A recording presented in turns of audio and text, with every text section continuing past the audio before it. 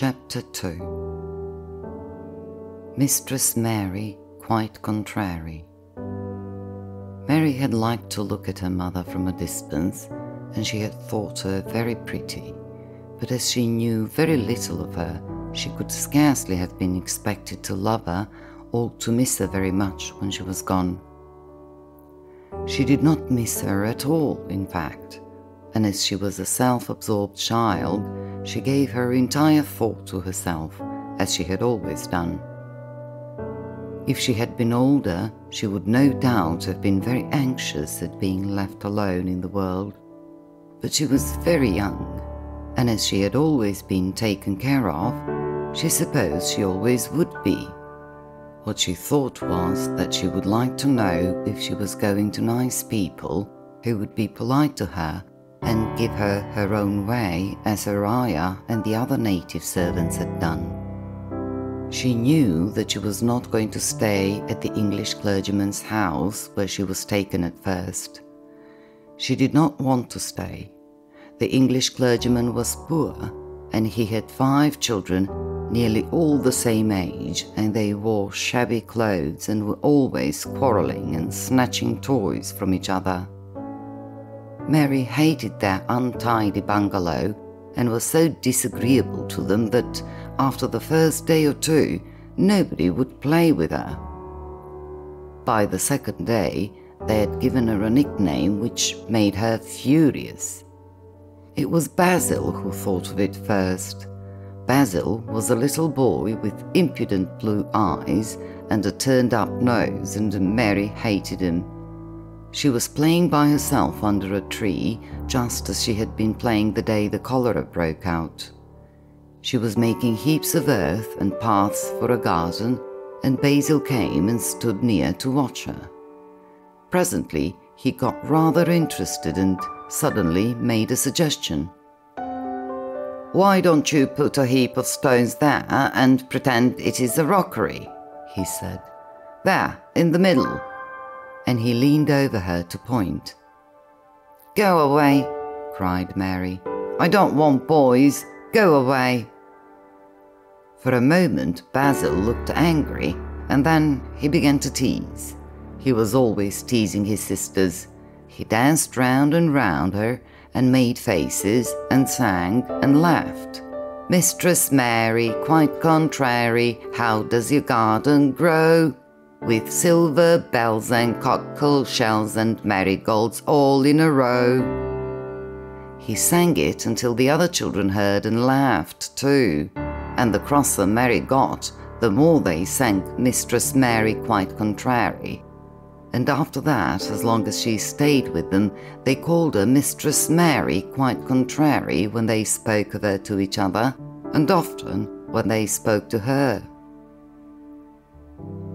"You are going to be sent home," Basil said to her, "at the end of the week, and we are glad of it." "I'm glad of it too," answered Mary. "Where is home?" "She doesn't know where home is," said Basil, with 7-year-old scorn. "It's England, of course. Our grandmamma lives there, and our sister Mabel was sent to her last year. You are not going to your grandmamma. You have none. You are going to your uncle. His name is Mr. Archibald Craven." "I don't know anything about him," snapped Mary. "I know you don't," Basil answered. "You don't know anything. Girls never do. I heard Father and Mother talking about him. He lives in a great, big, desolate old house in the country, and no one goes near him. He's so cross he won't let them, and they wouldn't come if he would let them. He's a hunchback, and he's horrid." "I don't believe you," said Mary, and she turned back and stuck her fingers in her ears because she would not listen any more. But she thought over it a great deal afterward, and when Mrs. Crawford told her that night that she was going to sail away to England in a few days and go to her uncle, Mr. Archibald Craven, who lived at Misselthwaite Manor, she looked so stony and stubbornly uninterested that they did not know what to think about her. They tried to be kind to her, but she only turned her face away when Mrs. Crawford attempted to kiss her, and held herself stiffly when Mr. Crawford patted her shoulder. "She's such a plain child," Mrs. Crawford said pityingly afterward. "And her mother was such a pretty creature. She had a very pretty manner too, and Mary has the most unattractive ways I ever saw in a child. The children call her Mistress Mary quite contrary, and though it's naughty of them, one can't help understanding it." "Perhaps if her mother had carried her pretty face and her pretty manners oftener into the nursery, Mary might have learned some pretty ways too. It is very sad, now the poor beautiful thing is gone, to remember that many people never even knew that she had a child at all." "I believe she scarcely ever looked at her," sighed Mrs. Crawford. "When her ayah was dead, there was no one to give a thought to the little thing. Think of the servants running away and leaving her all alone in that deserted bungalow. Colonel McGrew said he nearly jumped out of his skin when he opened the door and found her standing by herself in the middle of the room." Mary made the long voyage to England under the care of an officer's wife who was taking her children to leave them in a boarding school. She was very much absorbed in her own little boy and girl, and was rather glad to hand the child over to the woman Mr. Archibald Craven sent to meet her in London. The woman was his housekeeper at Misselthwaite Manor, and her name was Mrs. Medlock. She was a stout woman with very red cheeks and sharp black eyes. She wore a very purple dress, a black silk mantle with jet fringe on it, and a black bonnet with purple velvet flowers which stuck up and trembled when she moved her head. Mary did not like her at all, but as she very seldom liked people, there was nothing remarkable in that. Besides which, it was very evident Mrs. Medlock did not think much of her. "My word, she's a plain little piece of goods," she said. "And we'd heard that her mother was a beauty. She hasn't handed much of it down, has she, ma'am?" "Perhaps she will improve as she grows older," the officer's wife said good-naturedly. "If she were not so sallow and had a nicer expression, her features are rather good. Children alter so much." "She'll have to alter a good deal," answered Mrs. Medlock. "And there's nothing likely to improve children at Misselthwaite, if you ask me." They thought Mary was not listening because she was standing a little apart from them at the window of the private hotel they had gone to. She was watching the passing buses and cabs and people, but she heard quite well and was made very curious about her uncle and the place he lived in. What sort of a place was it, and what would it be like? What was a hunchback? She had never seen one. Perhaps there were none in India. Since she had been living in other people's houses and had had no ayah, she had begun to feel lonely and to think queer thoughts which were new to her.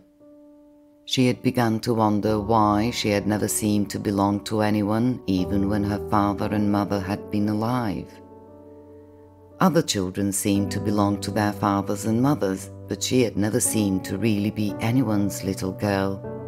She had had servants and food and clothes, but no one had taken any notice of her. She did not know that this was because she was a disagreeable child, but then, of course, she did not know she was disagreeable. She often thought that other people were, but she did not know that she was so herself. She thought Mrs. Medlock the most disagreeable person she had ever seen, with her common, highly coloured face and her common fine bonnet. When the next day they set out on their journey to Yorkshire, she walked through the station to the railway carriage with her head up and trying to keep as far away from her as she could, because she did not want to seem to belong to her. It would have made her very angry to think people imagined she was her little girl. But Mrs. Medlock was not in the least disturbed by her and her thoughts. She was the kind of woman who would stand no nonsense from young ones. At least, that is what she would have said if she had been asked. She had not wanted to go to London just when her sister Maria's daughter was going to be married, but she had a comfortable, well-paid place as housekeeper at Misselthwaite Manor, and the only way in which she could keep it was to do at once what Mr. Archibald Craven told her to do. She never dared even to ask a question. "Captain Lennox and his wife died of the cholera," Mr. Craven had said in his short, cold way.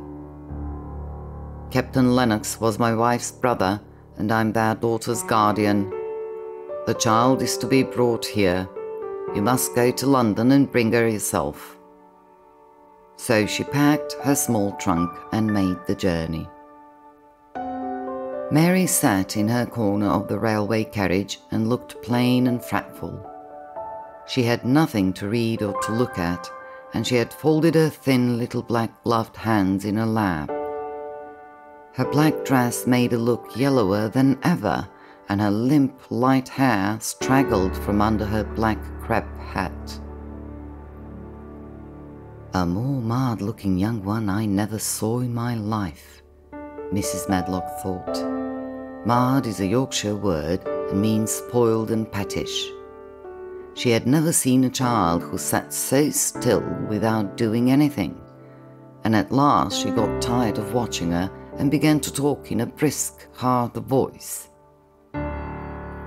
"I suppose I may as well tell you something about where you are going to," she said. "Do you know anything about your uncle?" "No," said Mary. "Never heard your father and mother talk about him?" "No," said Mary, frowning. She frowned because she remembered that her father and mother had never talked to her about anything in particular. Certainly, they had never told her things. Muttered Mrs. Medlock, staring at her queer, unresponsive little face. She did not say any more for a few moments, and then she began again. "I suppose you might as well be told something to prepare you. You are going to a queer place." Mary said nothing at all, and Mrs. Medlock looked rather discomfited by her apparent indifference, but after taking a breath, she went on. "Not but that it's a grand big place in a gloomy way, and Mr. Craven's proud of it in his way, and that's gloomy enough too. The house is 600 years old, and it's on the edge of the moor, and there's near 100 rooms in it, though most of them's shut up and locked. And there's pictures and fine old furniture and things that's been there for ages, and there's a big park round it, and gardens and trees with branches trailing to the ground, some of them." She paused and took another breath. "But there's nothing else," she ended suddenly. Mary had begun to listen in spite of herself. It all sounded so unlike India, and anything new rather attracted her. But she did not intend to look as if she were interested. That was one of her unhappy, disagreeable ways. So she sat still. "Well," said Mrs. Medlock, "what do you think of it?" "Nothing," she answered. "I know nothing about such places." That made Mrs. Medlock laugh, a short sort of laugh.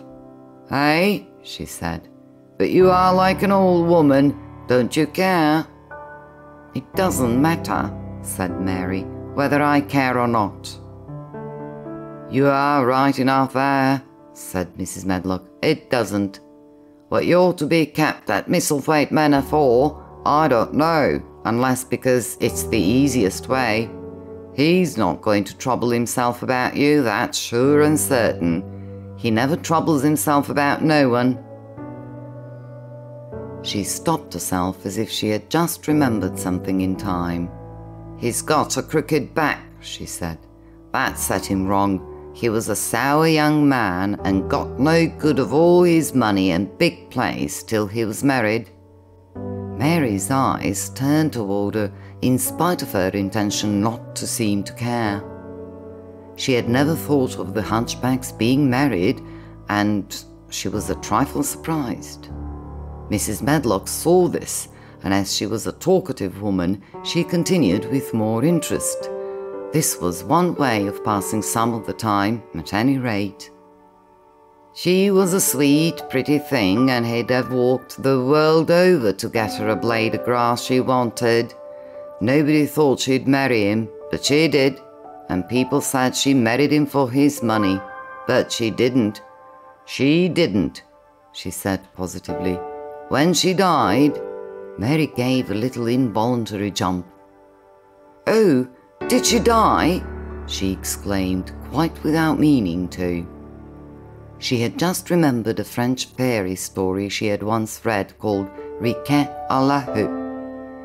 It had been about a poor hunchback and a beautiful princess, and it had made her suddenly sorry for Mr. Archibald Craven. "Yes, she died," Mrs. Medlock answered, "and it made him queerer than ever. He cares about nobody. He won't see people. Most of the time he goes away, and when he's at Misselthwaite, he shuts himself up in the West Wing and won't let anyone but Pitcher see him. Pitcher's an old fella, but he took care of him when he was a child, and he knows his ways." It sounded like something in a book, and it did not make Mary feel cheerful. A house with 100 rooms, nearly all shut up, and with their doors locked. A house on the edge of a moor, whatsoever a moor was, sounded dreary. A man with a crooked back who shut himself up also. She stared out of the window with her lips pinched together, and it seemed quite natural that the rain should have begun to pour down in grey, slanting lines and splash and stream down the window panes. If the pretty wife had been alive, she might have made things cheerful by being something like her own mother, and by running in and out and going to parties as she had done in frocks full of lace. But she was not there anymore. "You needn't expect to see him, because 10 to 1 you won't," said Mrs. Medlock. "And you mustn't expect that there will be people to talk to you. You'll have to play about and look after yourself. You'll be told what rooms you can go into and what rooms you to keep out of. There's gardens enough. But when you're in the house, don't go wandering and poking about. Mr. Craven won't have it." "I shall not want to go poking about," said sour little Mary, and just as suddenly as she had begun to be rather sorry for Mr. Archibald Craven, she began to cease to be sorry and to think he was unpleasant enough to deserve all that had happened to him. And she turned her face toward the streaming panes of the window of the railway carriage and gazed out at the grey rainstorm, which looked as if it would go on forever and ever. She watched it so long and steadily that the greyness grew heavier and heavier before her eyes, and she fell asleep.